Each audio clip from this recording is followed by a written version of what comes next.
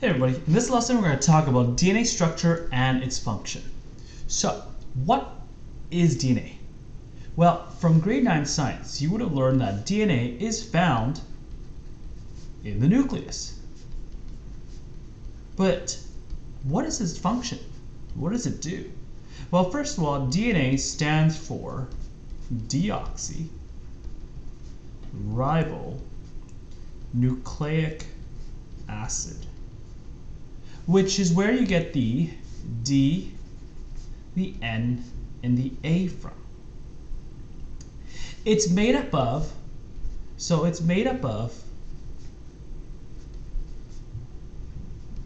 a sugar phosphate backbone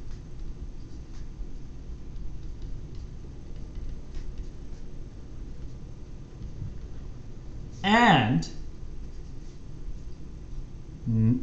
nitrogen bases. So nitrogen bases. So if you look at this diagram here, this is the shape DNA is in. And this shape has a very special name. It's called a double helix, which means that it is twisted. It's twisted strands. So now if you look at this, this is your backbone right here. So this is the sugar phosphate backbone, and these are the nitrogen bases. All right. So what are the 4 bases of DNA? Well, the 4 bases of DNA are as follows. You have cytosine, and cytosine is always attached to guanine. That's where C and G are. You also have adenine. Adenine is always attached to thymine. And that is where you get A and T from.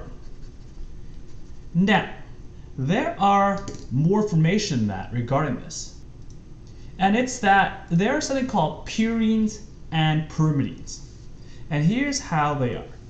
So, we have, sometimes the nitrogen bases are what we have, in a sense, you can think of as 2 hexagons or 2 polygons attached.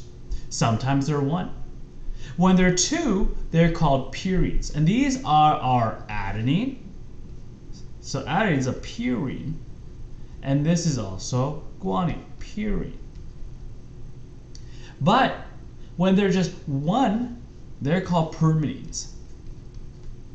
So they are just 1 of these polygons you can think of. So pyrimidines, Okay. Now if you want to take a look at these pictures, this is what they would look like. For example, let me just drag this over so you could see it. So this is what it will look like. So you have your purines, which look like 2 of them, and you have pyrimidines, which are 1 of them. Now there's one extra one right here. We're not going to get into that yet, but that is uracil. That will come into play when we get into our RNA.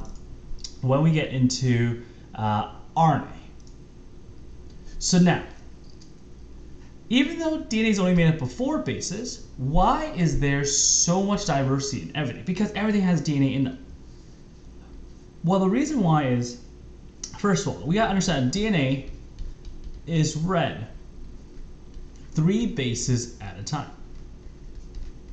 So if I was a DNA reading protein, I would read this DNA 3 bases at a time. So each triplet I would read. Well, if each position can have 4 different bases, so each position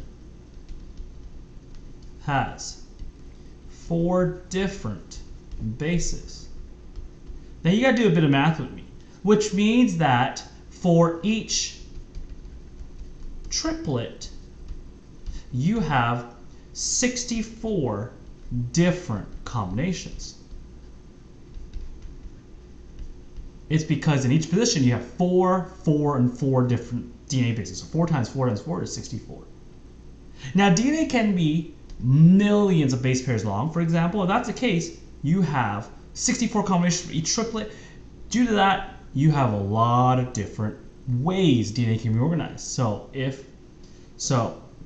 DNA is made up of a lot of bases. Because of that, you have a lot of combinations. So just by having 3 bases, 64 combos, imagine a couple thousand bases. So now, what are genes? So whenever we talk about genes, we're not talking about the genes that start with J, in which you wear and it's blue, right? No, we're talking about genes in terms of genetics. So what are they? Well, what genes are basically, they are defined as the segment of DNA that codes for a specific protein. All right. So what does that mean? It's codes for a specific protein. Well, first of all, your body has around 100,000 different proteins. And each protein has a function.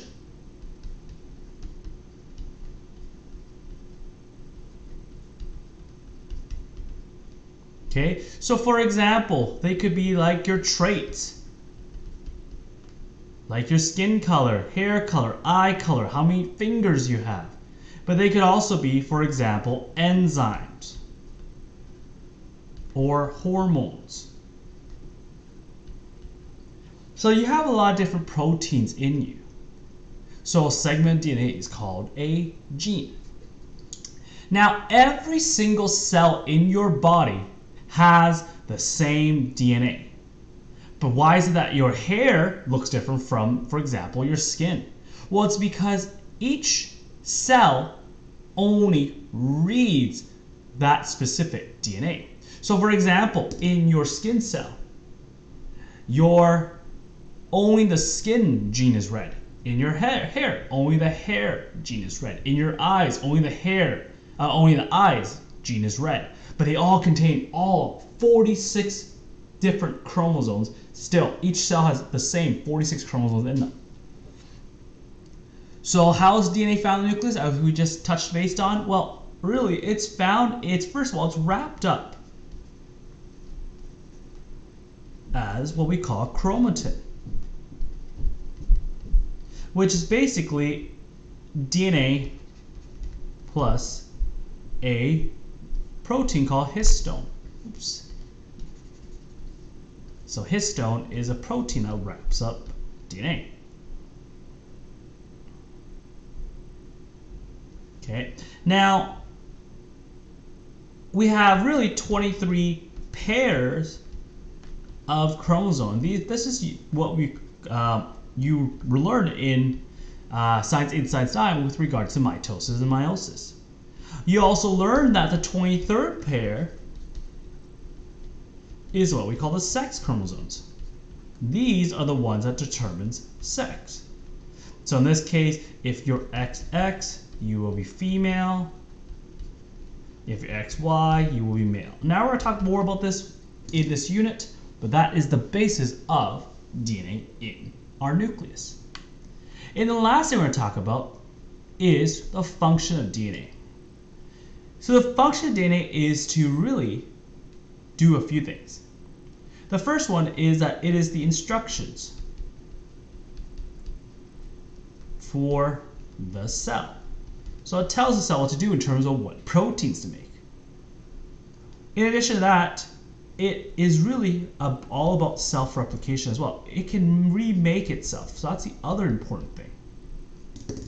So hopefully this refresher is a quick refresher about DNA that you learned in Science 9. As always, make sure you keep yourself safe and healthy, and I'll see you soon.